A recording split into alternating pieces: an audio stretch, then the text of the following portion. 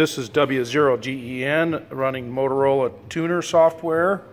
Here I have the frequency at 425.450, and I have taken the repeater and fed from the repeater through a watt meter and up and into the RF in out port of the R2670 digital communication system analyzer.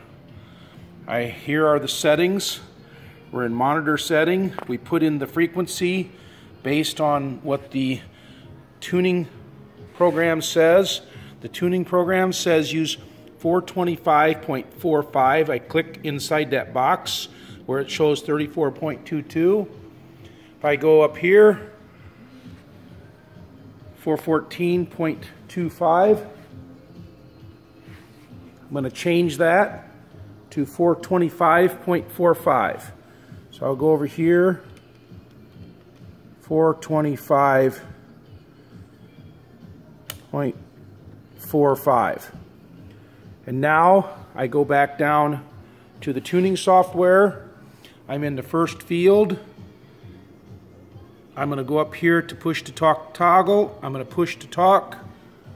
Now I'm going to go up here, read my wattage, 24.54 watts. I go back down here. I shut off the push to talk toggle. I put in the 45.24. I think that's what I said. 45.24. I'm just going to check it one more time just to make sure. 24.54. 24.54. 24.54. It's awful hard to do a video and do this. Then I click on the next field. I push to talk toggle. I go up. Read the repeater output, 29.51. So 29.51.